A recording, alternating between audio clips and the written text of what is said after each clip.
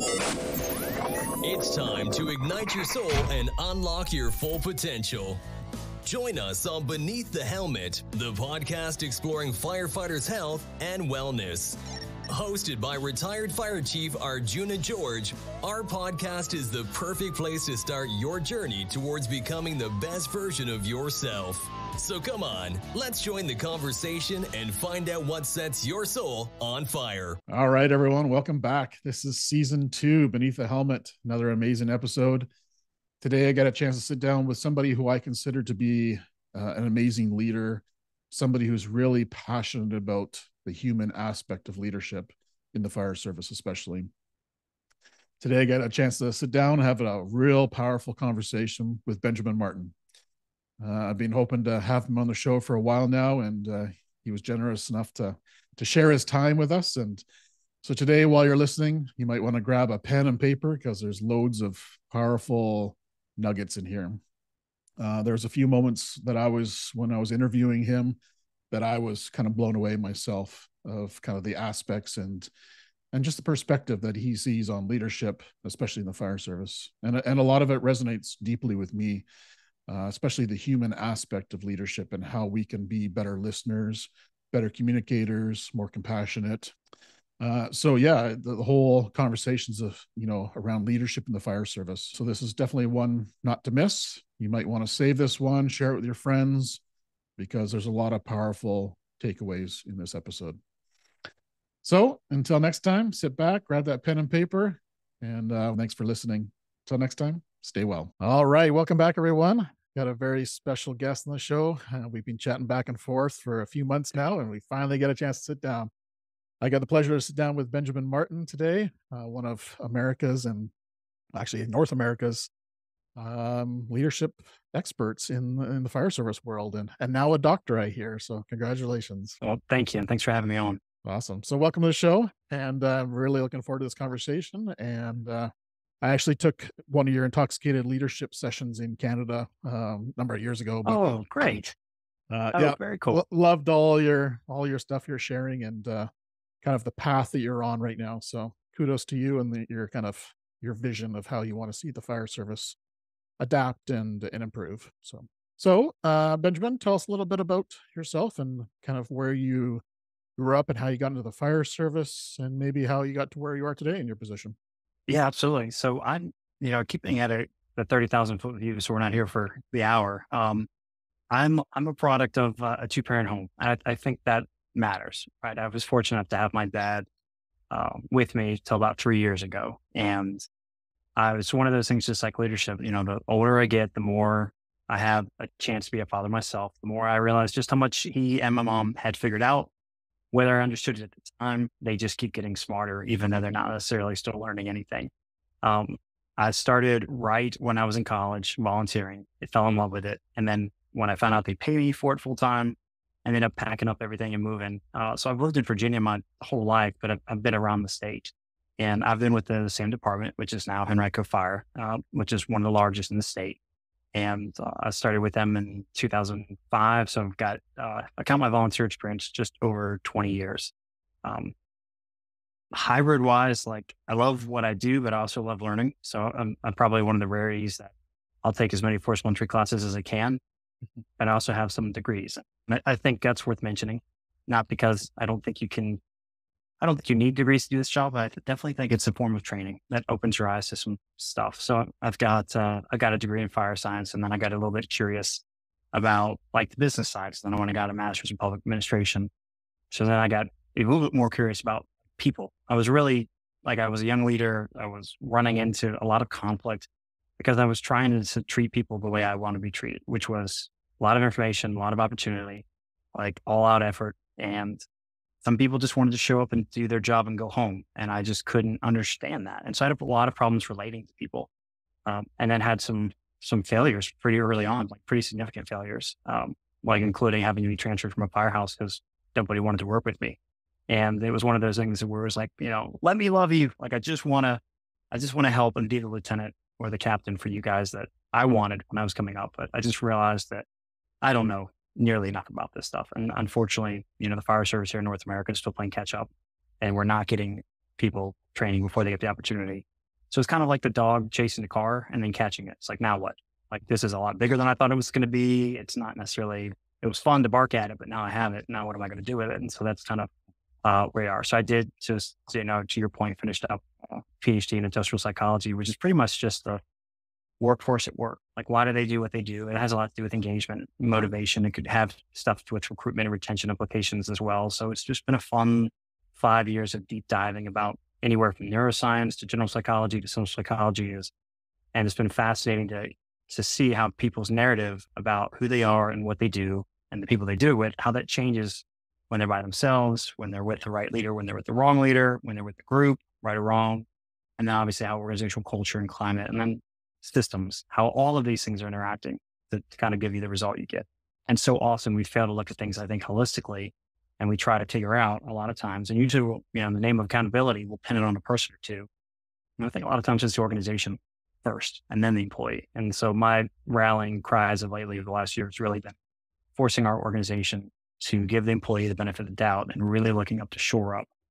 And there's plenty of places, no one's fault. It's just kind of how it's played out over, several decades of just change. And we've not been able to keep up with all of our processes and systems. And so we're setting our people up to be on different pages, and that's not fair to them. So once we have that piece fixed, then we can have a conversation about holding people accountable again. And that's not to say we don't hold people accountable. There are clear violations, but it is to say that we try to give them the benefit of the doubt. So couldn't agree more. And I guess the only thing I have to add is I've got a 10 and 12-year-old that follows me around at home. It's Ayla and Camille. And I'm fortunate there to pretty incredible one, Kristen. And that's the family unit. Beautiful, beautiful. So if you had to boil it down to one nugget that you walked away in your PhD journey about people, what would that one nugget be? Relationships. Like, we have, biologically, we have such a strong programming to belong. We want to do things we enjoy with people we enjoy doing it with. And that's not just like people that look like us. That's people who think like us, who have similar beliefs. And I think I knew that. We've got a lot of inclusive initiatives going on, but I don't think we have begun to crack the shell of what it means to show up and try to create an environment where we get the most out of people because they really feel like they belong. And a term like psychological safety, where they belong and they feel safe around the people that they're with, which is crazy for me to think about. If you're going to talk about fire service, I'm safe on the fire ground with these people, but I'm not safe in the firehouse with them. And that's exactly what I'm saying.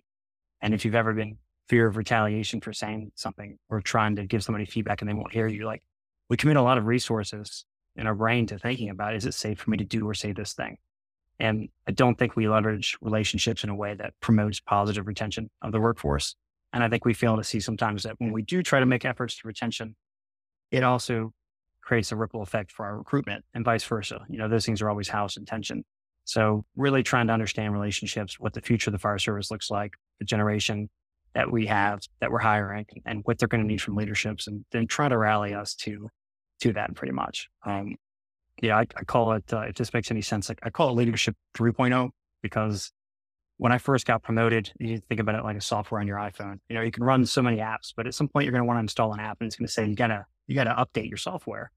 And so now you've got apps like compassion, empathy, and humility. It's like, really? Do I need these? And yeah, you do. Right. And it's so my software was supported. I've got to update it or get a new phone. And I think that's a lot of times when people retire, because they're like, nope, trade-in value is not worth it. I don't want to learn this new thing. I'm just done. So they leave. Yeah. But when I started, I genuinely thought, whether it was because I was a bouncer, a bartender, or I played rugby, or I was just a social person, I genuinely thought that if I was really good at my job and I kept people safe, that I'd be well liked. And maybe, I guess that's what I wanted. At the end of the day, I wanted to walk into a room. I didn't need to be the most popular person, but I wanted to be liked. I think I can say that out loud. I think that's reasonable. And that didn't last very long at all, which, you all, the audience already knew that. And then so leadership 2.0 for me very quickly thereafter was all right, well, I can't be liked by everybody. Then I want to be respected by everybody. And I tried that, and that didn't work either. That lasted, maybe a few weeks. And there was a large period of time where I didn't necessarily understand, well, what comes next? And I didn't, I try to treat people well, and I try to always do more for them even than I did for myself. But a lot of times when your motivations aren't understood, and I think that happens a lot with passionate type A people, when their passion comes out, it can be overwhelming for somebody to watch. Like, I don't understand why it's so important to understand every aspect of the nozzle or nozzle reaction. And it's like, this is fun to talk about for me. And they're just, it's, yeah, I guess, it's like watching somebody argue against Star Wars and Star Trek. You're like, I don't get it. That's not my thing, but I'm glad you all enjoy doing it. But then, like, the fire service was mine. So I went a while and I didn't have a lot of relationships with my peers or my supervisors. It was closing doors on me. I was making mistakes. I wasn't getting the benefit of doubt from anybody in the organization. Really wasn't until I started learning and valuing and incorporating the things I was learning to try to genuinely and authentically improve my relationships, where I think I have figured out what I think 3.0 is. And what I would offer to your audience is, I don't think leadership is about being liked by everyone, and it's certainly not being about respected by everyone. But I do think that where we really start to succeed as leaders is that if people like and respect themselves more as a result of our time together. Meaning, I don't have to be with you still for you to feel that way. I think that's the kind of thing that fuels our mentors. I think that's the kind of thing that fuels our coaches, the people that we go to for those roles, our best friends. It's people that we don't necessarily even need to be in constant contact with. But when we are, God, we're so thankful that they're in our lives, and we feel better. Like, even in moments of despair, seeing a familiar face and seeing somebody that we truly trust and think has our backs and our wellness in mind. Like, I think that is something that we're missing. And that's kind of the thing that I'm running around championing. Like, we don't have to be best friends with everybody, but you do need a relationship. And if you don't have a relationship, what I mean by that is, if you don't have a framework in which sits all of the interactions that you've had with that other person in a way that you're able to reflect on kind of the patterns and themes that are emerging in those interactions, like, I happen to notice this person always looks out for me, and they always know something, like an answer to my question, or like, those things start to form your expectations. And then when the behavior from another individual or yourself doesn't match the pattern, you don't burn it all down. You don't go like, you're a liar. It forms a basis for I'm sorry. And you being able to actually accept that apology and move on. And so, like, that piece is really, really important. And if you don't have that baseline, the other piece of it is, how do you know when somebody's off? And I'd hate to think that I didn't have a relationship with somebody enough to know that they were off and I missed something and they ended up hurting themselves or hurting somebody else. And I know we're not going to see everything, but I know we're not going to stand a chance at seeing anything if we don't concern ourselves with the baseline of our people. And I know officers who sit on the opposite side of the bay and don't eat with their people. And they think leadership's about separating themselves, or like the organization has told them previously, don't do these things with your folks, or they're afraid to do that because they don't I can't be friends with my people. Bullshit. You absolutely can be best friends. That's a whole different story. And it's one that the employee that you're supervising is making for you. Like, they don't do the things that allow you to be friends, then you're not going to be friends, because you're going to have to hold them accountable. But if you guys have mutual beliefs and values and enjoy working together, like, I'm best friends with a lot of people I previously supervised, but we always treated that relationship with respect and didn't take it for granted. And that's both of us. That's not me expecting it from him and not being willing to deliver it back. And so that's really kind of probably the single biggest thing I'm trying to help people understand right now, is this thing, not just the force multiplier that relationships can be, but also the importance, as those are really the current, I think, that operational organization that can open doors, close doors, and not just for you, especially if you're supervising. Does your letter of recommendation mean anything when the fire chief reads it? There's been times where I have declined writing letters of recommendation for people that I really wanted to support, because I knew I was not the person to write that letter. I didn't have the relationship with the individual. In fact, I thought it would work against me. So I had to gracefully decline, and just figuring all that stuff out. And I think anytime you have leaders that are willing to come in more contact with their people, I think that's when you have more face-to-face communication. I think things get better, or at least people feel better. And so just, boiling that granular view back up to 30,000 feet, I think is really, that relationship piece is so important. Yeah. Beautiful. What was your biggest struggle in changing your mindset on how to deal with people, and that front end mindset of being liked, being respected, to where you are today? So I think, if I could say it simply, what I might say is, I was trying to lead people from where I wanted them to be instead of from where they actually were. And so, metaphorically, if I was at the top of the mountain and you were at the base, I was angry that you weren't with me at the top.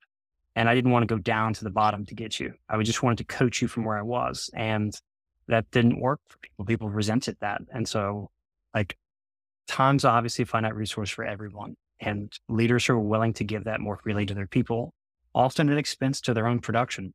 I mean, they got their own roles and jobs. Sometimes it's not always supervising a large group of people. Sometimes it might be administrative.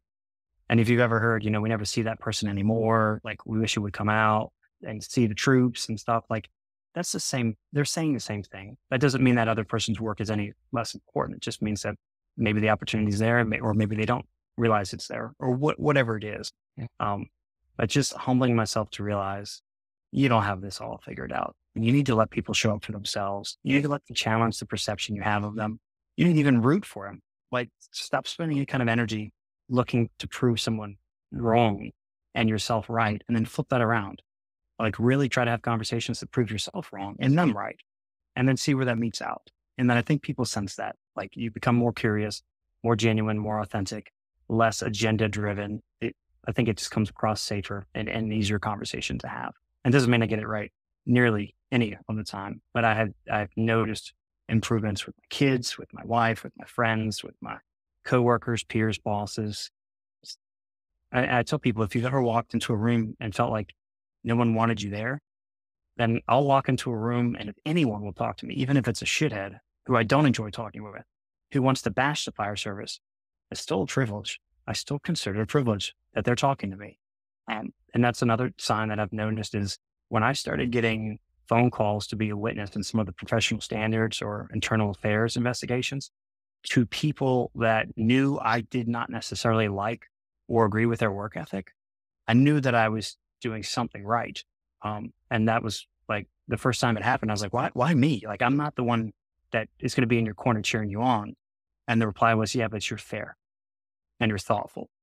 And I may not be perfect in what I've done. And I would like to have somebody in there that gave me some feedback to help me. And I was like, wow. And then that went well enough that they told somebody and another person called. And next thing I know, I'm like a regular in there. And I think that speaks to like, you need leadership that can be approachable. And then maybe that's the first step in that humility piece is like, come towards me instead of me, like I'll come to you as you're coming to me. And that's the work that we'll do together and we'll be better for it. But I also work for leaders who refuse to move and everything is on their agenda, their timeline, their reason, their how, their why. There's no room for you there. And if you want to leave it better than you found it, that's implying that you need somebody close to you to leave it to.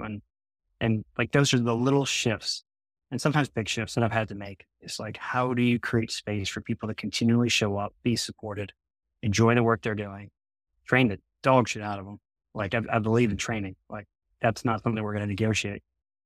But at the end of the day, sometimes good enough is good enough. And that needs to be okay. Like we all need to exhale. It can't always be a breath in. And so just whatever that means to people listening, that's kind of the journey I'm on right now. Excellent. Yeah, I've definitely seen that in myself as well as other firefighters. That expectation is so high because they are so passionate. They are like including myself, so passionate that sometimes that rubs the negative onto somebody, right? So for myself, yeah, I can definitely relate to how you're experiencing there, for sure. And I know for myself, I learned through coaching, through my coaching program, to meet people where they are, to listen more, to be more curious. And curiosity was not even a word that I really used until my coaching program started. And I was like, curiosity. Okay, I'm curious about. Just sparked amazing conversations, right?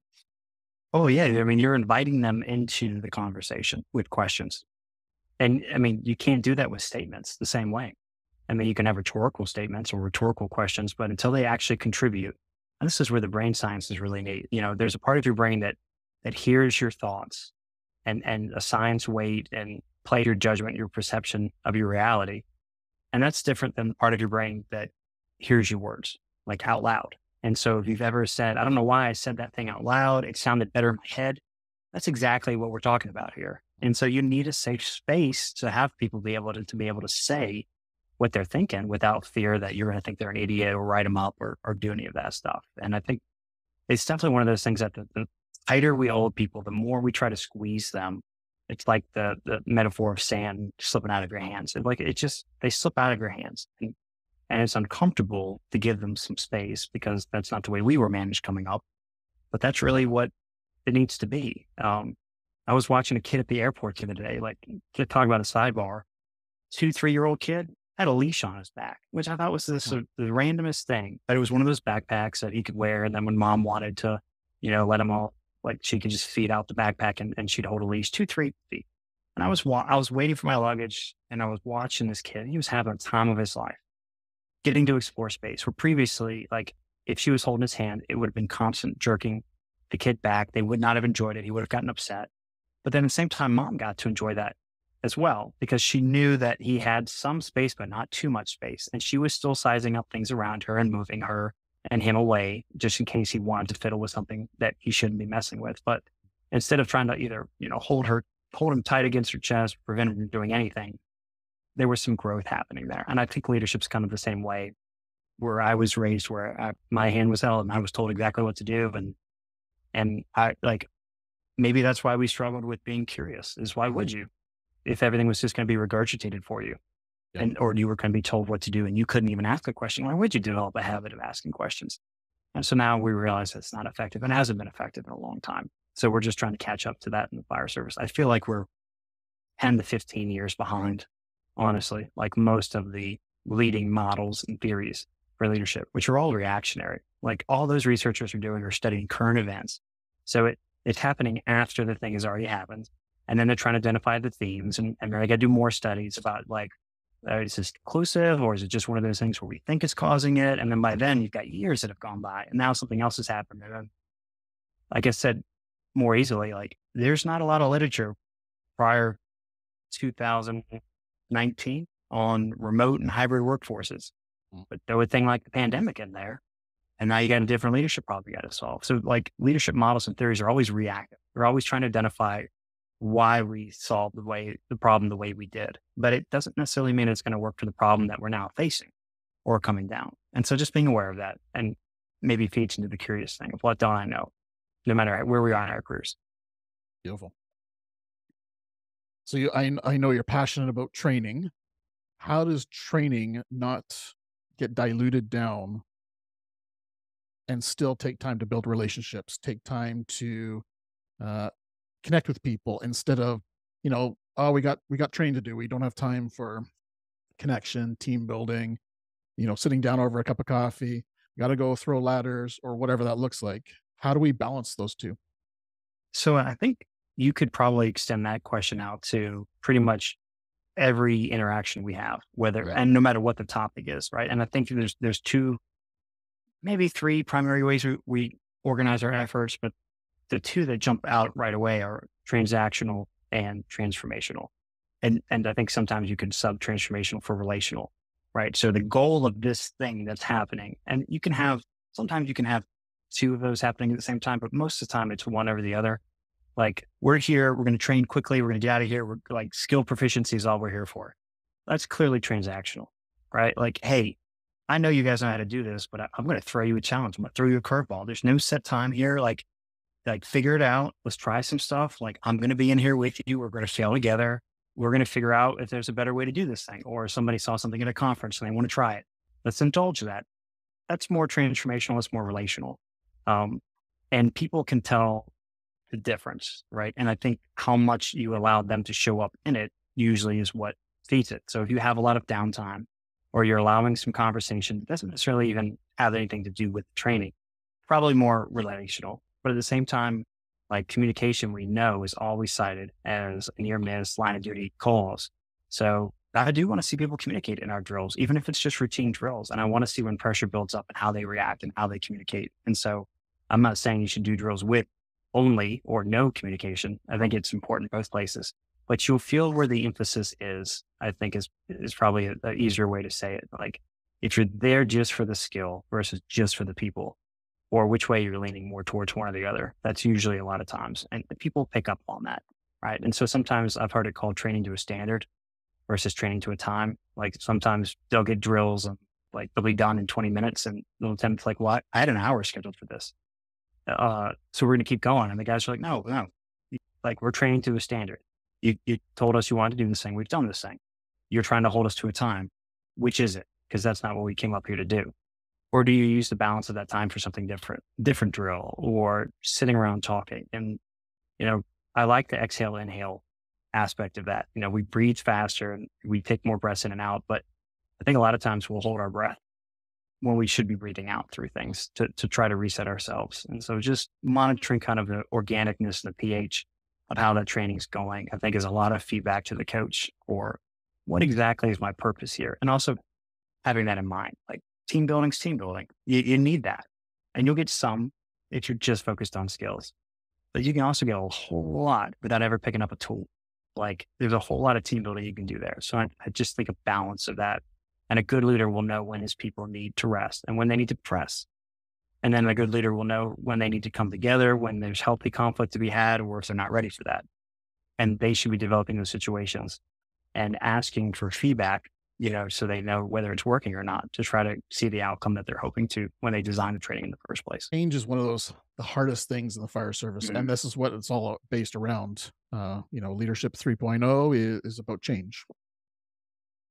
So what strategies do you put in place for your own self to handle change? And what could you share as little nuggets to help others maneuver change? Because change is going to happen. There's goods and bads. What's your strategy? So there's a few things there. One of the first times I ever got to speak was in front of Bobby Holton, which was an incredible experience. And one of the things that I was teaching about was organizational culture. Didn't know nearly what I know now, but I was curious about it. And I said something to the effect of, firefighters hate change. I might have used the cliche about, when the pain of the change is only outweighed by the pain of staying the same, then we'll change. And he walked up to me afterwards, had some great feedback, but he challenged me on that. And he was like, I disagree with you, Benjamin. I don't think firefighters resist change. And he goes, none of us are wearing true quarter high boots, wetting our beards down before we go in. Like, we have advanced gear, advanced technology, advanced thermal imaging, advanced apparatus, tools. Like, we are constantly innovating. Now, does innovating have the same negative connotation that change does? And that's an interesting question, right? Like, I think most of us are into the job, want to innovate. Like, we want to streamline, make things more efficient. Why do 10 steps if 3 accomplishes the task? And if 2 does it even better than 3 and 10, then why not do that at all? So I think sometimes it's how you phrase it, trying to prevent that negative reaction from coming up. So we're innovating, or I'll say iterating a lot. Like, we're trying little things, and just like, if people a lot of times can get a sense of what you're trying to commit to, or more importantly, what you're asking them to commit to. Hey guys, we're just going to try this thing. We'll see if it works. If it doesn't, no big deal. We're going to go back to what we're doing.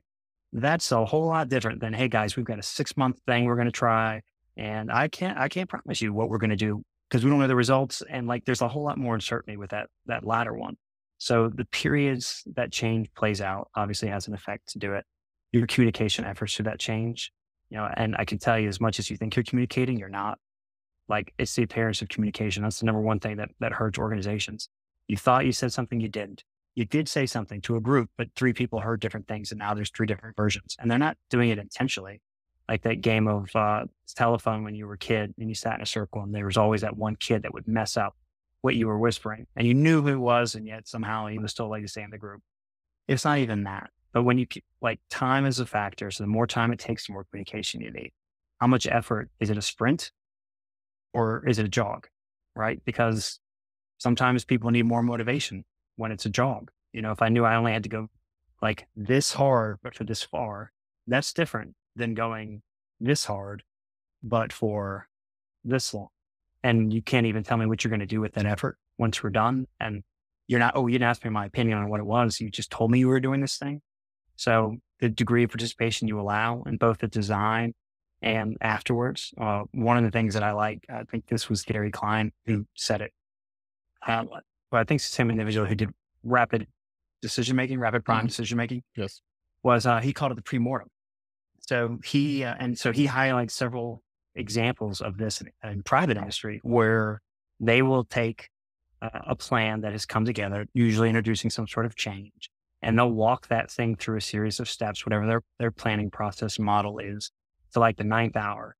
And then they'll bring in a group that is a mix of the people that have been working on it and then people that have like almost no knowledge of it. And then they will give them an assignment, and it's always the same. The instructions are always the same. Working independently, we are now 90 days down the road. This change went live tomorrow. 90 days passed, and it has failed, ladies and gentlemen. Like, it has failed massively.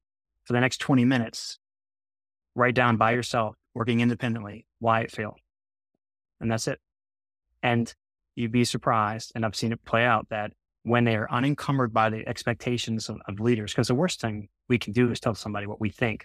Because as soon as we do that, like boundaries, we've given them boundaries, and we might be in the wrong part of the field and they don't get to explore the whole field. So, and that can be really challenging, you know, when you're trying to give somebody work or you're delegating or you get an assignment that's a growth opportunity. Like, you got to give them enough information, they know what's going on, but not so much that it frames them and prevents them from thinking outside the box, so to speak. So the whole idea of the premortem is you kill the thing before it starts to save yourself the pain of trying to figure out why it died after it actually does. Mm-hmm. And he says there's a lot of examples of in the industry where things that, I mean, they'd invested thousands of man hours, millions of dollars, and the company walked away from it because a lot of times it was people that were now unencumbered, so to speak, untethered from the expectations of whoever was leading that steering group, or somebody random that showed up that wasn't same thing, wasn't tethered to any of the existing thinking or justifications, and just asked a perfectly reasonable question that they were like, oh, I can't believe we didn't think about that. Yeah. And this happens all the time. There's no such perfect plan. There's a lot of value in the planning process, but the boots on the street are the ones that are going to figure it out. So why not give them a voice in the room and the design of it? And so we've tried to do more of that recently as well, is to like, why wouldn't this work? Again, trying to make things fail before you try to convince yourself they'll succeed.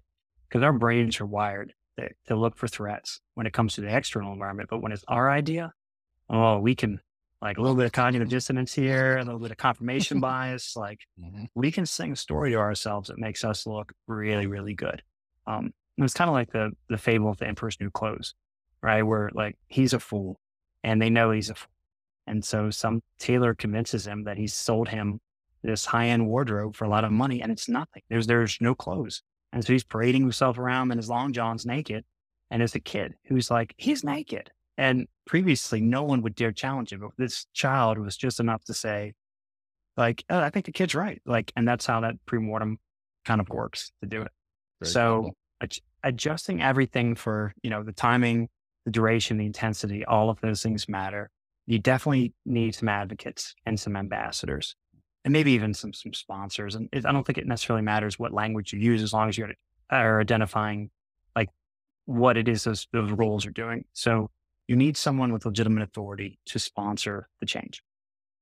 You know, there's a lot of change. Like, I love how Aaron Field says water boils from the bottom.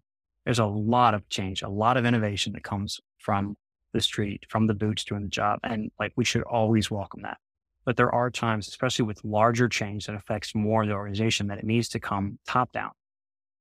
And if nobody actually is sponsoring it, meaning nobody has said, I will be responsible for this thing, and the person who I asked to do it, if it's not me, like whoever I delegate, I'm going to support them. I'm going to stay attached to them. It's on us. Like, we'll do this together. That's a crucial step that a lot of times you miss. Like, you'll find somebody working on something, and then you'll find out that there's 3 different asks there. And the people that, like, respectively, it falls in their shops, they were not even aware that it was being asked. And so, like, that's the kind of piece that you need. I think there's definitely a mentoring or coaching role there as well. Like, whoever is leading it, making sure that they have access to support and that safe space, so to speak, to talk about things, give bad ideas out loud without fear of being considered an idiot.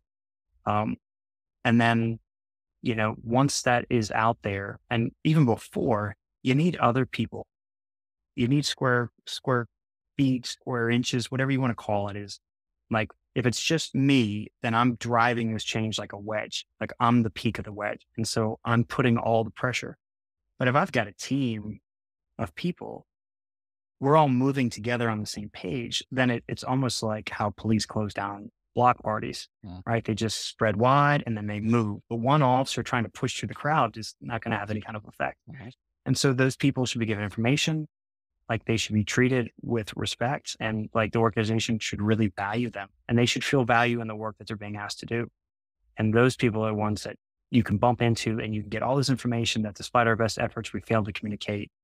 And maybe it's somebody, hopefully, that we respect. And so sometimes just their quiet confidence of going, it's not the end of the world, guys. It'll be okay. We don't have all the answers figured out, but I've been around for 20 years. It'll be okay. Like the sun will come up tomorrow. Sometimes even that is just enough to get it through there. So picking the right people to represent the message, I think is very much important. Neuroscience wise, I can tell you, like when you're talking about change, you're talking a lot of disruption in habits. And habits are really powerful ways for your brain to reduce the amount of information that it has to process, which is astounding amount. It's like 11 million bits of information a second. And most of that's on autopilot. It's subconscious and you don't have to think about it. But if you've ever assembled anything from like IKEA, or you've ever done something where you were painfully aware every second that you don't like what it is you're doing, then none of that was automatic. None of that was on autopilot. And that's conscious chewing. It uses your blood sugar up. Like you can get a headache from checking emails as much as you can from lifting weights without eating. It's the same. And your brain is very hungry, and it will take priority over any of that, over the rest of the body. And so when you introduce a change, you break a habit, you force people to think consciously. They don't want to do that. They may not be able to articulate like why it is they don't want to do it, but just the idea is just too much. And I'll give you an example. One of the exercises I ask people to do is I ask them to pair up, and then I want them to practice signing their name, their full name, last and first name, all the way spelled out. It can't be a Nike swoop. It's got to be legible. I need to be able to see the letters. And I have them compete against each other just to make it fun. 3 times you go, the other person times it, and then swap. See who has the fastest time. And then I tell them, I have heard a common complaint that you guys are too busy. You're too overworked. So as a leader, I want to reduce your workload by 50%. Well, the first thing I'm met with is skepticism, right? Because we have so much language for that, waiting to be able to shoot a drop, like, it's a catch-22. There's just, we're wired from the external environment for threat. It's just too good to be true, so to speak. But I mean it this way, and I'm going to do it. I'm going to cut your workload in half. Sign your name every other letter. It's half as many letters, should take half as much time. And if I actually made them do it, because there's usually groans, grunts, and audible like displeasure, it would obviously be longer. And that's an example of what I'm talking about, how something's simple. It's really simple. But if you do it enough, and a lot of the stuff we do, whether it's the way we show up at the firehouse in the morning, or whether the way we leave, the way we put our gear on the rig, when we put our gear, how we check things out, like we have routines and patterns. And when change comes, a lot of times it can disrupt a lot of those things. So we don't like the feeling. We know it's going to take more energy. We know we're going to forget. And when you've been on after a while and you've had more than one series of change, now you're trying to remember which iteration is it that I'm thinking of? Like, and I'm on one version, the other guy's on another version. And if you don't have references, which sounds simple to say, like you didn't document the change so people can go back and look at what actually changed, which is way more common, unfortunately, than you would think. It can definitely put people on different pages. And that creates interpersonal conflict. It creates inability to hold people accountable, leadership's expectations. It muddies the leader's intent. And if that's not enough, just know that as you introduce change, you are literally ripping synapses in your brain apart, just ripping them like you would carpet apart. And then you're forcing them through repetition, which is harder as you get older because your brain is not like, it's just not wired for that. You're much more fluid when you're younger. And then somewhere, I want to say it's like your early 40s, you start to, your intelligence shifts to something that's called crystallized intelligence, where you get super good at recognizing patterns. Like you've done all these things. Like the young person is the one who can pick the hot stocks as a stock trader. That's fluid intelligence. Like can take all this information in, can figure out like which stock is thing. And then Warren Buffett is the example of crystallized intelligence. Like Warren Buffett can look at a portfolio of stocks. He could also look at a group of stock traders and see the patterns that helps him to understand who's going to be successful and who's not. And those are the people that you want in obviously manager and leadership roles. So they can take advantage. But give somebody 20 years of building patterns and then tell them all of a sudden those patterns are no longer relevant. what do they do with that information? Like, where do they go? How's that help or hurt their relationships, including their ability to relate to their work? And a lot of times people, I think, leave this job technically the most valuable they've ever been. We've invested more training, more time, more benefits, more salary into them, more uniforms, all that stuff. And they leave upset, or maybe even not on their own terms, because they don't see an organization that they got hired with. They don't see the same people that they got hired with. They don't feel like what they do matters. So just being aware of any of those things, I think, is helpful when you're trying to design a change process. But then I think also, like, you can't ever, like, we have 600 people in our organization. You can't ask 650 people their opinion and then honor every one of the comments that they make. It's just like, there is at some point crossover where you have to do what's good for the group. And so when it comes time for that, the easiest thing you can do is the same thing that helps your relationships and your recruitment and your retention, is keep it relatable. Anchor the change to something that's familiar.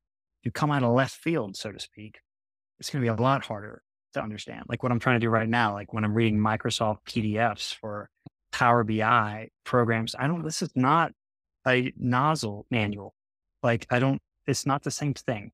Yeah. So we just have to be gracious. You factor that into your timelines, your support, all those things. And, know thy audience. That's the biggest thing. Like if you're going to lead a change effort, like also having conversations and going back to those advocates or those ambassadors, like really conveying the why this is needed. And as importantly, why not? Like what happens if we stay the same? What happens if we do change?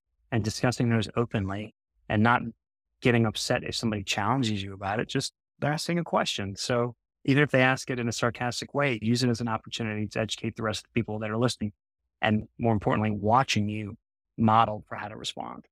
And don't take it so personal. So any and all of those things to answer your question.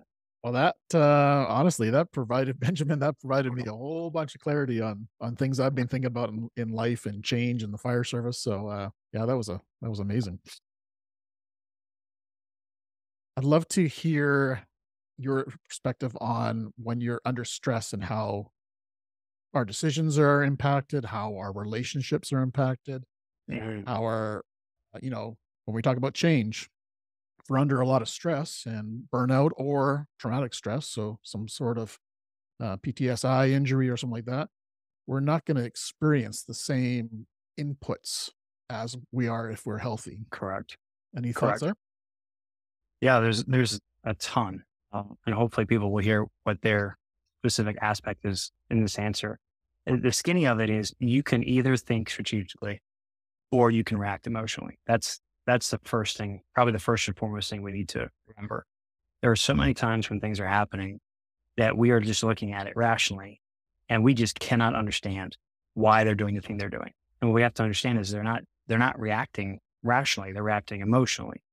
And this is where I think it goes back to the organization. If I'm the type of leader who takes my rank and says whatever I want to say, regardless of the audience or the message, and I piss people off previously, so they bring that expectation and bias to the new thing, then it's not surprising that they're going to react emotionally, probably negatively, towards most of the things I say. Like, and even if I tell them they're getting a pay raise, like the history of the asshole that I've been and how I've treated them, which is what goes back to Leadership 3.0. Like people remember 80% of how they felt listening to you and only 20% what was said. So that feelings piece, that thing matters. So not confusing the fact that when people react, a lot of the times, especially if you catch them off guard, it's going to be emotional. And there's a difference between emotions and feelings, which is the next piece of it. So the way it works is emotions are biologically hardwired, if you will, into your brain, and they are designed to pull you to something stimulus-wise. And the default programming is threat. They are designed to get your attention for things that evolution have taught your brain, that's been passed along in your DNA, will kill you. And the people who got it wrong, they hung around the bush when it was rumbling a little too long to see if it was going to eat me or if I was going to eat it. And then they died. So their offspring didn't, have a chance to transmit this stuff. So we have the scaredy cat DNA basically. And we live in a world that has way too much going on. We were not wired to take in this much information in these short cycles. Like we don't do 24-hour news cycles. And we're always trying to find shortcuts, which is why so many people will just give up and basically allow people to tell them what to think. Like, and they confuse opinions with news, I think, a lot. And so that obviously hurts our information sharing, and that only promotes more polarization in society, which only promotes more threat. So when you're asking me, like, how do I introduce change or how do I lead? Like, that could honestly vary by the second, even with the same person, even with the same situation. It could absolutely vary by the same second. Like, what happened to me with my wife and my kids before I came into work? How much sleep did I get last night? Like, you introduce stress, right? And stress is the same thing. Like, it's designed to prepare you to do something. And it has all these chemicals that ready your body for it. But that's all short term. It's not meant for you to carry over and over and over again. Like, we know the effects that it can cause. And like a lack of sleep, especially like third shift work, right? Overnight work is a known carcinogen, according to the World Health Organization. And just stop and think about that for a second. Like, and so this is a perfect emotional versus rational discussion. Okay. So where I work, we work 24-hour shifts. It ends up being 10, 24-hour shifts a month. And all the schedules are different. Some people work 48 hours in a row, 72 hours in a row. Some people work 24 hours on and 72 hours off. Then you throw in mandatory overtime, voluntary overtime, cadre assignments, teaching assignments, travel, whatever it is. It ends up being a whole lot more than just what it is. And so if I said, hey guys, like, this overnight thing is killing us. We need to fix this. Like, we spent all this money on Plumavant to get all of our, carcinogens out of our diesel exhaust. We've got this gear that's supposedly, hopefully not going to off gas and give us cancer. Like, we spend all this money on medical screening. This seems like a pretty obvious thing we need to fix, right? And I take that to my membership.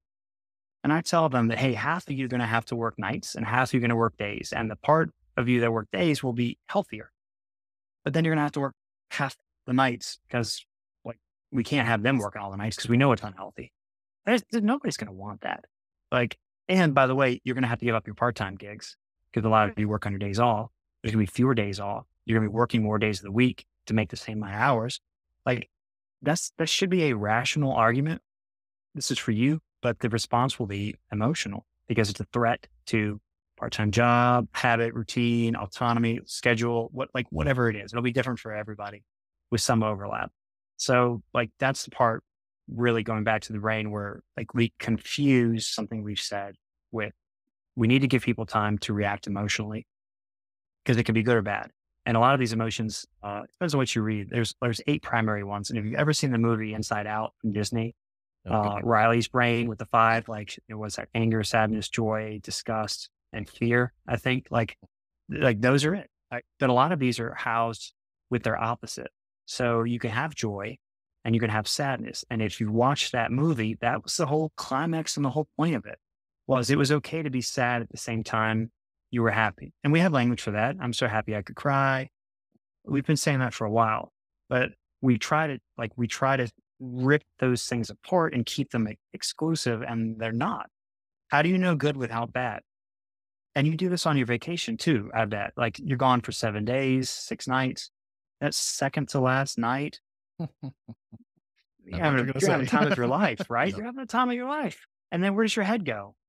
You start getting sad because you're like, I don't want, like, I'm going to miss this. Like that. And it's like, God, not lead a group of 5, 10, 15, 20, 50 women and men, and then tell me how you know where any of them are at any given moment of any given day before you even get into your own shit, which you better believe we all carry baggage around. And so that's the kind of stuff that, like, really makes communication difficult. And when you look at what happens with your ability to hear, like auditory exclusion, or see, tunnel vision, 93% of the message is nonverbal. Like, that's why text messages and emails often create more questions than answers. If they're missing so much. And in the moment, feedback, like, that's really important too, to be able to get real-time feedback and read body language and go, oh, he seems to be enjoying this, or it looks like they're reserved and they have questions, and not just surrender the timing of your message to whenever they read it, which might be 3 bourbons in at 2 a.m. that they find out that there's this big change, or they didn't get the promotion they wanted, or they're getting transferred when they weren't expecting to transfer. And then they react poorly to that. They react emotionally. And I go, you know what? I was right not to promote you. You're not ready for this. Like, I don't know about that. Like, I feel like, you need to look at your role and your responsibility in that as well. So you've got your rational thought that happens your prefrontal cortex. And when they put people under MRIs and they let them watch social situations or read or see, polarized words or ask them questions about politics, religion, they just watch the blood go over in their brain and they can see which parts of the brain light up. And so what they see is when you have the amygdala light up, which is your fight or flight center, then blood actually leaves the prefrontal cortex and basically floods that area. And then as little as 3 seconds, it starts moving back. And it depends on how strong the pull is. Like you get caught up in an active shooter situation. I don't think you're going to sleep that night. It's not going to be a 3-second thing.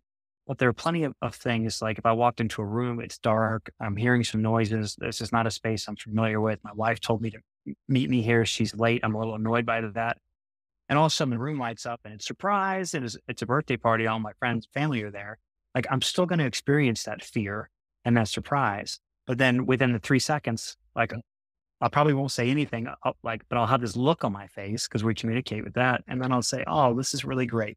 And then I'll spend the rest of the evening leaning into that. And it'll be a completely different feeling. And feelings are what happen after emotions. They're the kind of these subjective labels and I mean, it really is the language we use. Like, why do you feel this way?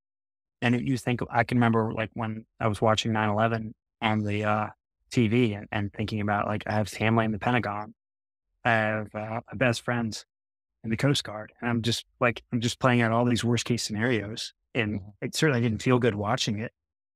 If I had been anyone of importance at the time and a reporter had stuck a microphone in my face and they're like, you just watched 2 planes fly into a building. Tell me what you are thinking. Tell me what you're feeling right now. I'd be like, there are no words for how I'm feeling, or I don't know. I would not be able to find the language for that. And the prefrontal cortex is what gives you your language. And so it's not surprising that we have hard times communicating in moments that are high in emotion. And so like we really are surrendering strategy for that reactionary stuff. And again, short term, get out of the way of the bus that's coming at you, duck the thing that's getting ready to hit you in your head. That's perfect. But all of that was really designed for physical threats, like the saber-toothed tiger. What we're experiencing now have a lot more to do with social threats. And the way your brain works, David Rock, who's a PhD neuroscientist, studies this, and he has something called the SCARF model. And so there are 5 social domains that we check for threats to. I believe it's 3 times a second. And it is status, threats to my rank. Like the first time your child said no back to you, or an employee, like that doesn't feel good, right? And likewise, your autonomy is one of those too. So status, certainty, autonomy, relatedness, and fairness. And the fairness is a big one, right? That's not fair. That's not fair. Like that just drives and lives with emotions and feelings. But so does autonomy. Nobody likes working for a micromanager, or no one likes doing a lot of work only to see that all their suggestions are discarded and it had no effect on anything. Why would I spend all that time and energy doing that? The certainty piece speaks to our need for habit and routine and automation. And we need certainty so much in our lives that it's the reason we'll watch a movie 10 times, even though we know how it ends, because we like the way it makes us feel. Like that's what we're after. It's feelings, not knowledge, not information. Like maybe we like the line they say there. And that's what we like the way we feel, and we seek that out. And then relatedness is in there too, by the way. Like that's a fundamental, like relatedness is a fundamental aspect of motivation, of intrinsic motivation. And it's one of the reasons that people stay and leave your workforce. And like it's everywhere. And that's why those relationships piece is just so important. Like there's very little in psychology that I read that I don't see some reference to a degree of relatedness. I mean, it's just, how do you know if it matters or not? How do you know if you care or not? Like, and it's so fickle too. If I'm watching like my child play with another child in the food mall or the food court of a mall, and they're misbehaving, both of them, clearly. But I'm just the type of parent that doesn't care. And a parent walks over and starts parenting their kid, not mine. Maybe I care, maybe I don't. Probably don't. Right. But so maybe I'd get a little peer pressure that like, okay, come here, come talk to me, kid. Can't do this. But if that parent walks over there and says anything to my kid, and I've already admitted that the kid's wrong, and I'm a crappy parent for not getting in front of this either. But if they get, even if they see something in their kid first, but if they try to parent my kid, oh boy, like, so there's also this degree of relatedness that sets us up for failure too. And I think that's really where passion can be our handicap as much as it can our strength, because you take these emotions and we know they're complex and we know that they can combine together to form little nuances. Some people call them micro emotions, but we'll just call them feelings. So if you combine anger and joy together, you get pride.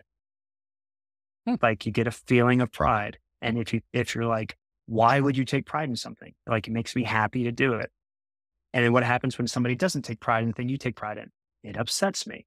And that's the degree, and that's just how subtle the degree between a very strong negative emotion and a very strong positive emotion.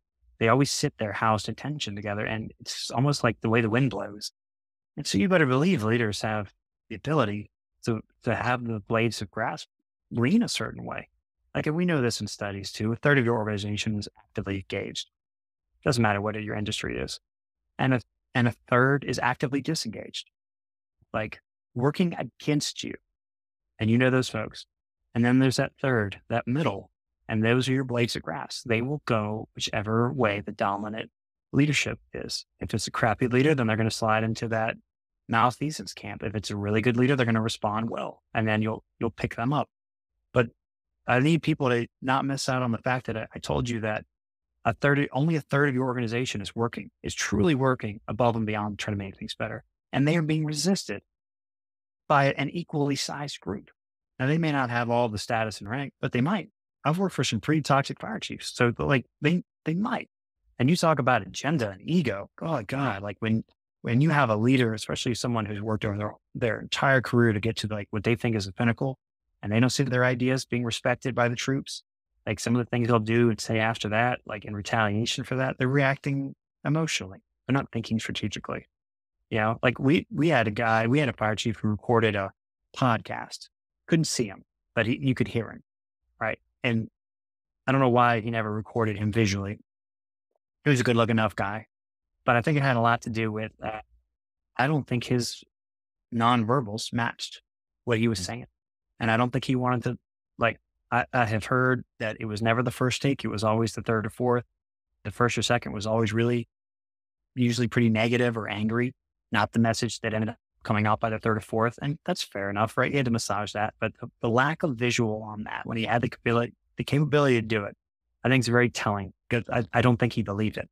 And I feel like I can say that reasonably because the last podcast we got for him was about the future and what a privilege it was to be our fire chief, and how much he looked forward in the new year to being around with us and all the things that we were going to do together. And meanwhile, he had applied for another job for the last 3 months, and he ended up leaving, ended up getting fired, but he ended up leaving, and it was intention to leave. So he was lying to us. Uh-huh. Yeah, right. So I'm not surprised he hit himself. So anyway, Read between the lines. That's a lot. Yeah. Right. But that's a lot. And this one, and that's really what I want people to know is like, you can't tell somebody how to feel. You can't bring them in a room and have them, and they recognize that there's a form on the table that's a write-up, and they can't see what's on it, but they're the only one in the room. And you said, close the door, have a seat when they walked in. You can't say, hey, this is going to be no big deal. You'll get through this. This will be fine. You're a great employee. Like in the moment, that social information is traveling the same pathway as if I had run over their foot. And in that microsecond, that 1/1000th of a second, they feel like they're going to die. It's life or death to them. Our brains have not figured out the difference between that. And we use a lot of language to try to describe that, like, heartache when we are losing someone we love. Like, tell me what grief is without also feeling it at the same time you say it. Chronically depressed people have pain in their joints. Like, there's so many different. You have anxiety. Where does that come out? You get angry. Where's the color go? Face. You get nervous or excited. You got butterflies in your stomach. Like your body is constantly trying to communicate with feelings, both physical and mental, to try to help you understand what's really going on and what really matters. And those are the moments I think that leaders will feel the tug most of the time in the right direction. And then whether you honor that or not, I think it's the same for your family too. One of the first things I wrote about was impact and legacy, about how I was messing that all up. Like I'd heard leaders talk about legacy, leave a legacy at the fire department. And I was working on a project. And I think we were rounding into our second year. And it was a really, really important leadership project that was going to help a lot of people on a lot of levels. And I was very, very proud to be part of it and one of the co-leaders on it. And it won awards, like national awards, state awards. And I know for a fact, I said at one point, they're going to remember me for this. I know and I think I said that not as like a stroke of the ego, but I think I said that because it was 4 a.m. and I hadn't slept in 3 days. And no matter how driven I was not going to take time from the men and women that I worked with and supervised. So I'd stay with them, and I was at a busy station, and then I'd go back in my officer bunk around 1 a.m. and I'd work till 4 or 5 a.m., get a couple hours sleep and drive home after shift change. And I did that for over a year. And I had to have my own little rallying cries, and they're going to remember you for this was one of them. And then I'm in counseling, and I can't remember holding either of my daughters for the first 2 years of their life. Like I was so far out of balance. And I started trying to write down how I was feeling, and impact versus legacy was what ended up coming up, because I thought I was leaving a legacy, which is an inheritance. It's a gift, values, a way to navigate the world. You raise your kids, you hope they go out and they model what you did, but you know that they're going to face some different situations and they got to figure it out for themselves. And hopefully you have a relationship with them that they'll allow you to continue to weigh in on stuff as they've left the nest. But that's really where you should be leaving your legacy, is at home. Because I started thinking about it, I was like, man, we've had 10 fire chiefs. I can't tell you the names of the first 7. I bet you they thought they were leaving a legacy. I can remember about when we put the first ambulance in, like the first ALS ambulance, which is in the 80s. But I can't tell you the names of the people who wrote them. And I guarantee you they were getting their teeth kicked in, and they said something probably very similar about people are going to remember us for this. Bullshit. They are not. This place was designed for doors go up, wheels go round. No one is going to care about your family after you leave this place. Like that is your single largest opportunity. Now, I want you to come to work and have impact. Impact is a collision of different ideas and values. I want you to move people. I want you to allow yourself to be moved by people. Like that's that transformational piece of like, go to work and work with people. Don't think they work just for you or that you just work for them. Work with people. Leave a legacy at home, have impact at work, and you will be much more healthy, I think, in a life-work balance, if that's such a thing, or at least in the pursuit of that, than I ever was. Because it is loving this job, going back to that passion thing, has caused me so much pain at home. And I don't think it would matter if it was just a job. I joke about that too. Like, I'm fortunate that this is what God put me on this earth to do, I think, at least for right now. But if he'd put in my heart making copies, and like, I wanted to work at FedEx Kinko's, like that was my dream job, I know I'd be the guy. I know I would be the guy 1 week out of training that would be coming to you as a manager, trying to convince you that if we moved the color copier 3 inches to the right, closer to the black and white copier, people would increase their performance in making copies, and we would make this amount of profit more per day, per month, per year. Just trust me on this. I'd be trying to make change there. I'd try to innovate. And thank God that's not what not that there's anything wrong with that, but that would be like assembling IKEA furniture. And so all of this to say, like, your feelings and emotions are essential for life. You cannot turn them off. You're wired for threat. Even people, when you have well-rounded relationships, we're still wired for threat, which is why trust is so hard to build. It's so easy to lose. And it's why so many marriages where there's infidelity end up in divorce. Because you have to not just forget that the thing happened, that your trust was violated, but you lose the certainty of knowing that was never in question. And then you have to forget how you felt. And it's tough to forget how you feel. It's really tough to forget how you feel. It's stored in a different part of your brain. Yeah. So I think that's a lot of times, as a parallel, why people, when they work for bad leaders, they remember those moments more.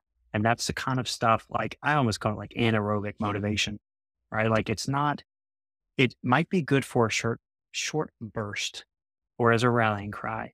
But if you are doing something to spite someone else, and that is your fundamental drive every day, that's not healthy. Like we know there's lactic acid as a buildup of that anaerobic. Like it wasn't designed to drive your body for long periods of time, just to survive a moment. Yep. And unfortunately, there's because we look for things that threaten us, we tend to notice bad leaders so much more than we do good leaders. And there are so many of them out there, and they are dying for somebody to ask them a question. Like, this is such a privilege. There's so many people that would do a better job than I'm doing right now on this, that work in my department, that I talk to, and I ask their advice all the time. Yep. And you would be surprised just how much you can gain by validating like people, their thoughts, and just showing up and giving them time, even if you don't agree, is a big step in that. So anyway, it's all tied together. Like even thinking strategically and reacting emotionally, it's all tied together. So just understanding that you're halfway home at that point. And just don't try to tell people how to think. It's an ultimate form of micromanaging. Yes. Don't do it. Yep. 100%. Well, once again, going back to the coaching nuggets that I've got out of coaching is we never provide our answers. We never provide our solutions to the client, to the person we're meeting with. It's always about bringing their ideas to the forefront, right? Making sure that they come up with their best solutions, right? So here's an extension on that too, which I think if you don't already know this, maybe you'll find this interesting. Hopefully your audience will too. This is the same that's true for negotiation as well, like high stakes crisis negotiation, hostage negotiation type of stuff, whether it's sales or whether like for companies or like people's lives that hang in the balance. So what's going on right now with Gaza and Palestine for sure is when you ask somebody why did you make that decision? Why did you do that thing you do? Why do you think you're entitled to this? Like it's very easy for that to come across as a threat, right? Like you're challenging what I know, what I did. Like it lights up a lot of those domains before we even get to them. Like, is it fair for this person to ask me?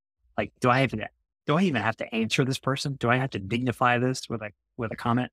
Just a lot of times, leaders are like, I shouldn't have to answer this. This is not fair to me that they've asked me in front of the group, this kind of thing, right?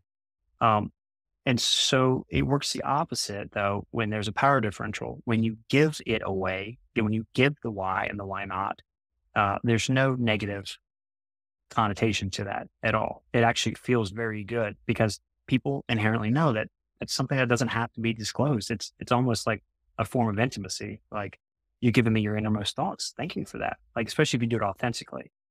What is useful in negotiations, especially when there's a disagreement, is to focus on the what and the how. So if somebody comes to you as an unreasonable demand, and you, instead of saying, why do you think that?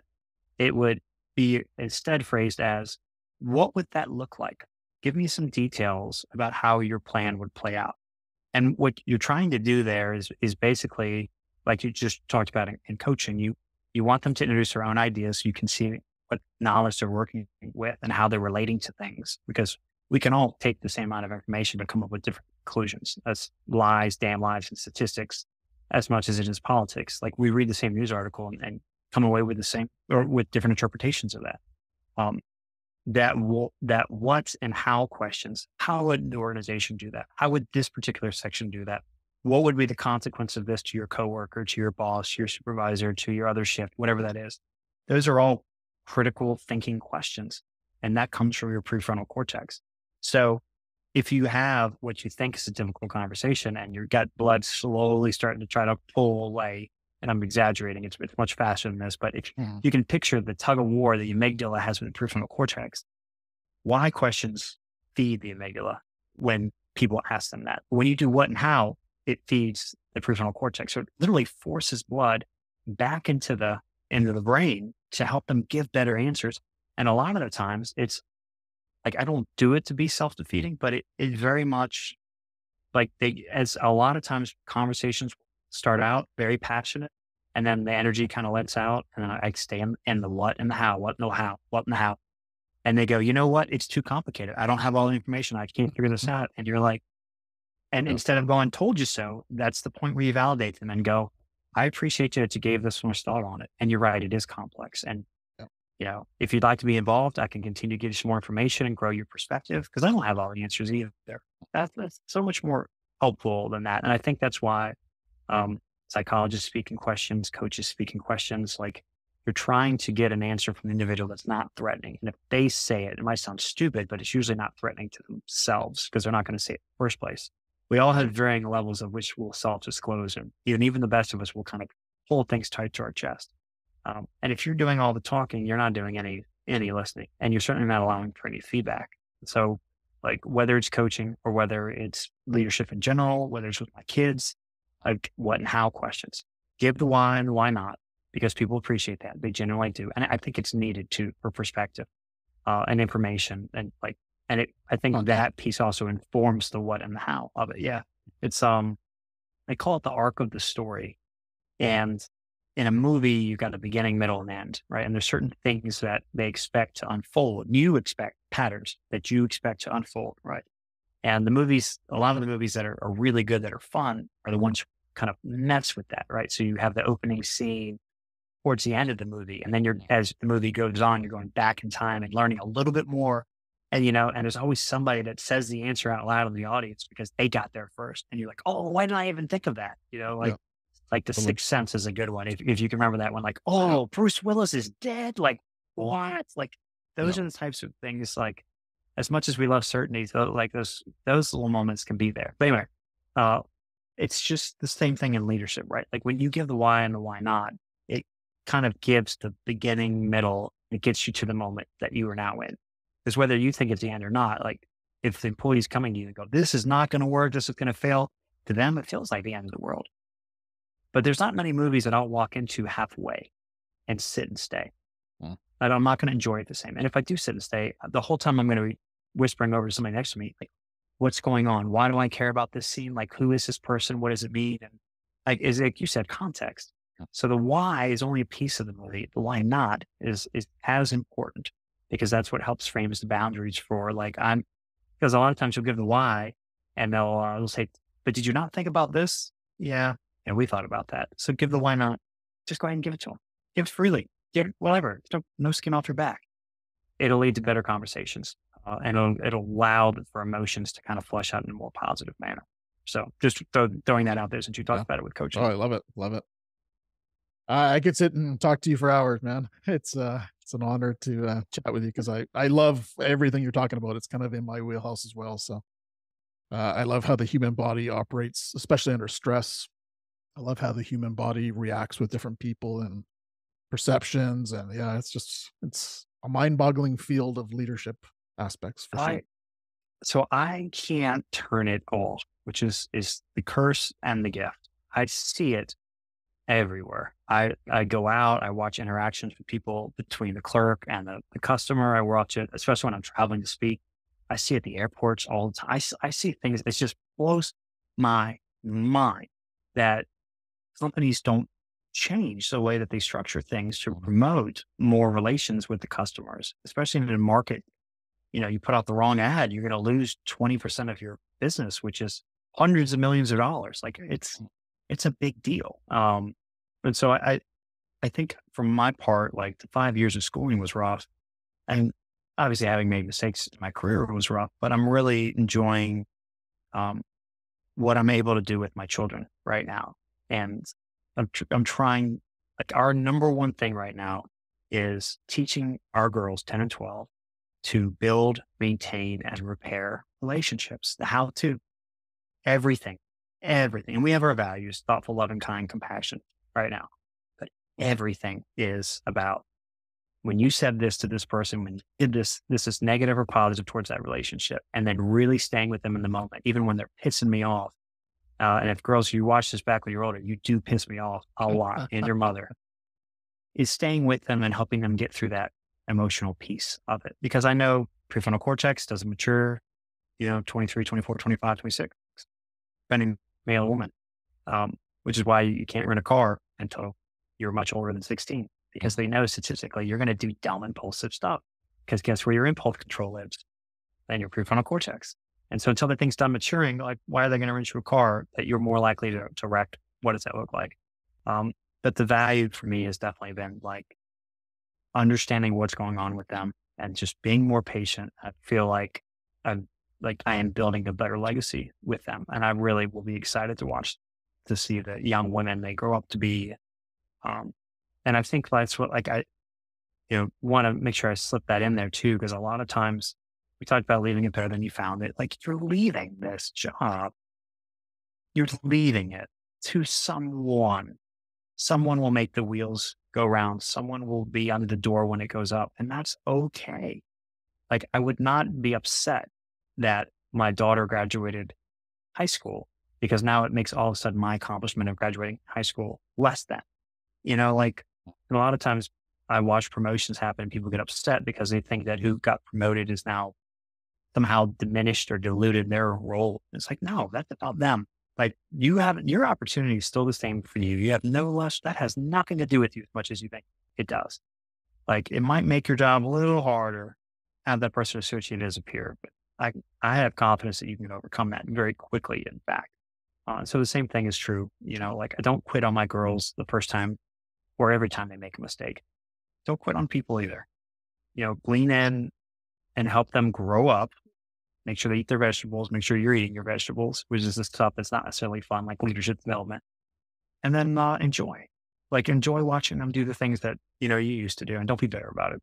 And I deal with ego too. Like, I have to challenge my own ego when I don't get the same opportunities as everybody else. I'm not perfect in that, but it helps me get there quicker. Now, that's human. And I think, like, that's probably an important piece to remind people, especially with the coaching aspect. Love it. Because that's my goal, is to bring back the human in the fire service, but organizations, conversations. I think we've kind of lost that human aspect, and we don't pay as much attention to the human side of things, right? The human side of business. And that's my goal, is to kind of, vulnerability, honesty, being authentic. Those are all things that I want people to think is a good thing, and to feel, and to feel what it's like to be vulnerable. Like, yeah, man, that's something else. That is. Yeah. Well, a lot of people are scared of it. Yeah. Yeah. It's, my daughter was having a meltdown the other night. And when I say meltdown, I'm like we were in hour 4 of this meltdown. And luckily it was at home. She was just in a bad mood. And, she said, "I got problems, Daddy." And it's like, okay, what problems can a 10-year-old have? But instead of being condescending, what problems does a 10-year-old have? She probably generally has one that I hadn't thought of, right? And so she didn't want to talk about it. Okay. It's almost like a game we play. I think maybe she's testing to see how much we care, how much patient we are, but regardless, like, you don't want to talk about it, you don't want to talk about it. But now it's bedtime and she doesn't feel any better. And I know she's going to be up all night. So I asked her, and everybody's there, because we try to do as much as a family as we can to talk about this, because I know my oldest watches and sees how we interact. And just like when we're having conversations with my oldest, I know my youngest watches. And so setting that role model example, as long as it's not a private conversation, we'll try to have it together as a family. It also helps keep my wife and I on the same page, and preventing them from pigeoning us against each other, which they do try to do quite a bit. And I said, "Hey, how many problems are we talking about?" And she said, "I don't know." And I said, "What, like 1 through 5, 5 through 10, more than 10? And she's like, "I don't know, Daddy. I haven't thought about it." And I was like, "Yeah, you have. You've been thinking about it for 4 hours." I said, "This has got you so upset. So clearly, if you've given it that much thought, you should know the details of these problems. So is it more than 10? And she's just looking at me. I'm like, "It's more than 10. All right, let's go with that." I was like, "Now, are these big problems or these little problems?" And she's like, "Daddy, I don't know. I really haven't thought about it." I'm like, "Yeah, you have. You've been thinking about it for 4 hours. You have missed game night. You have missed moments with your family." I was like, "So you're in your head. You're thinking about these things. Are they big or small?" And she's like, I don't know." And I was like, "Okay, let's say it's a little bit of each. Let's say it's some small ones, like there's no ice cream. And let's say it's some big ones. Like, I don't know, what would be a big one? I got poop in my pants." I was like, "I don't know what a 10-year-old problem is." I was like, "Let's go with that one. That'd be a pretty big problem for me. I would not enjoy that." And I was like, "So how much more energy and time and thought you're going to give to this? Because I know they're big and I know some are small. And I know I got a lot. Like how we talking another hour? We're going to stay up all night. And she's like, I don't know. I probably won't sleep tonight. I'm like, okay, so all night. It's like 8 o'clock and she's going to get up at 6 or supposed to anyway. And I'm like, so, hey, we've been thinking about this for 4 hours at least. I know you thought about it before. And I said, and now we're going to throw another 10 hours at it. I was like, let me ask you something. In just the 4 hours you've been dealing with this, has any of it gotten better? And she said, nope. And I said, what do you think chances are that you give it another 10 hours, any of it's going to get any better? And she said, it's not. I said, why? She's like, because there's nothing I can do about it. And I was like, huh. I was like, so if I gave you something to carry, whether it was little, medium, or big, at some point you're going to get tired of carrying it, right? And I was like, obviously the big thing probably sooner, but even a little thing or a couple little things, if I had you hold it out and carry it, it would wear you out, wouldn't it? I was like, and what would you do? She said, I'd set it down. I said, you would lay it down, wouldn't you? And I said, would you pick it back up? He's like, only if you made me. And I was like, well, okay, see, sounds like you're pretty smart here. So you're telling me that if something's too heavy to carry, you're going to lay it down and you're not going to pick it back up unless somebody makes you, like me. I'm like, can I make you pick it back up? She's like, no, daddy. And I'm like, exactly, honey. If I can't make you do it, then the people that are giving you these problems can't make you do it either. And I was like, and if it wasn't worth carrying it for 4 hours, it's not worth carrying it for 10 hours. I was like, and you already recognize that worrying about it is not going to do anything. And like, that may not have nothing to do with firefighting, but I find that a better understanding of emotions and feelings and what she's really trying to say and what she's not trying to say, and the patience to hear her out and not judge her for that kind of stuff. It's the same way I would treat the fire chief, like different language, like different themes, but it's the same. Make space for his problems. Don't delegitimize or tell him he's wrong to think any of those things. Like if people feel the way they feel, then they're not wrong. It's their reality. May not work when they try to integrate with the larger reality, but you think aliens exist? That's like there's groups for that. You'll find some belongings. So you'll find some relatedness for that. Parenting is the best leadership school, eh? Yeah. And that's just understanding that, people view things differently. And we can agree to that. But all of a sudden, like when it comes down to like, but there can only be one reality. It's like, well, I don't know. We've already said that we can agree to disagree and we can see things differently and that we value diverse thought. Are you sure? Because like we think differently and now you're telling me it's valuable, but all of a sudden when it confronts your agenda, you don't want that. Like, which is it? And I think that's the tension between thinking strategically and reacting emotionally as well. It feels good to say it and like feels challenged. We don't like it. Like you say, it wasn't a fire story, but I think that relates 100% to us working in the fire station. That's our relationships and how we interact with people. Benjamin, it's been a total honor to have you on the show. Honestly, all your nuggets, I'm going to have to watch this a few times to get all the nuggets out of it. It's going to be a pleasure to edit it and get all the clips out there. But I'd like to offer you one chance to share a nugget that you just want to make sure this audience hears from you today as a parting piece. Let me take a second and think about this. I'd like to think I'd think of something eloquent to say, but I probably won't. I'm trying to think about like what matters most right now and what I have going on. If we hadn't already talked about that legacy versus impact, I think I probably would have snuck that in there. And I'm seeing so much more about things like that than 10 years ago 8 or 9, 10 years ago when I wrote it. So that's encouraging. Because I definitely felt like I was more on islands. But I think the biggest thing is I don't think you can ever go wrong investing in your people. And some are going to give you more return than others. And some are genuinely going to make you feel like you're the problem and that like they despise you for trying. And that's okay because there's value in your attempts and their feedback. And you're not for everybody. And that's totally okay. But at the end of the day, like you just don't know what baggage people are carrying around, and treating them with kindness, which doesn't mean you let them walk all over you. Like I'm kind to my kids, but I'm still daddy. Like, and there's still a line, and I'm going to make sure they know when they're getting close to it, when they're over it. And as I'm pushing them back to the right side of it, they're going to associate those feelings and consequences with it so that they can be successful, and do the same thing for folks. But second you start thinking you've got this figured out and that you're right all the time, is the second I think you start failing as a leader, as a coach, as a parent, as a friend. Like, make room for people to show up in your life, personally and professionally. And I think you will generally be happier. Love it. Beautiful. Beautiful way to close. Benjamin, tell us a little bit about your organization, your website, how people get a hold of you, social media, any way that you can connect with whoever's listening today. Yeah. So it's kind of how this came to be. So I'll be at most of the major conferences next year. And I also have it on the website, which is embraceresistance.com. You can go on there. You can look at podcasts like this. I'll post this there. You can read blog articles, magazine articles from Fire Engineering or Firehouse are there.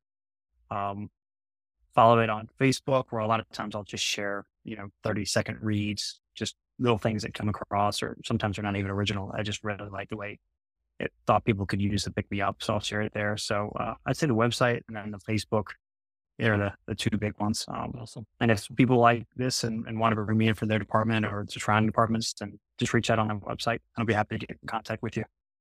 Yeah, you have two kind of signature workshops, correct? The intoxicated leadership, and then there's one other one that I haven't partaken yet. Yeah, so the one I do the most is intoxicated leadership. And then the other one is actually the first one that I taught that has to do with organizational culture. And so sometimes it's really become more a la carte these days, where the intoxicated leadership is anywhere between 2 to 5 days, depending on how much an organization wants from it. Like when you get into personal inventories, team building, it could go anyway. The full day is probably the most common format because people only have so much attention for certain topics. But at the big conferences, sometimes you're only given an hour, and it's what do you talk about for an hour? Because it all feels important to me, and so it's a different presentation, some similar information, but presentation is different in the time allotted. So the culture piece is, I think I called it where we come from. So it's about understanding that tradition does matter. And when is it time to move away from tradition and when is it not? And what is the difference between culture and tradition? And so much of the informal written rules, like baseball is a great example. So many things are happening out on that field that have nothing to do with the rule book. Nothing.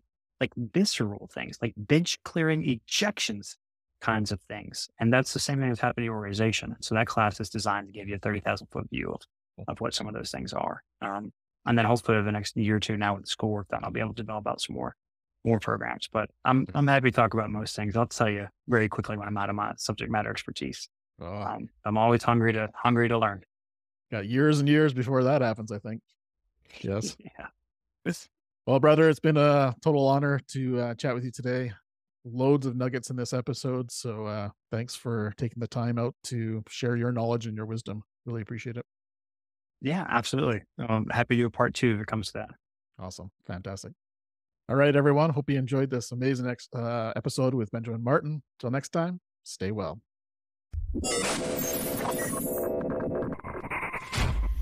Thank you for tuning in to Beneath the Helmet. We hope that this podcast has provided you with valuable insights into the world of firefighters' health and wellness. Remember, caring for your physical, mental, and spiritual well-being is crucial to achieving optimal performance. Join us next time on Beneath the Helmet for more inspiring conversations. Until then, stay well.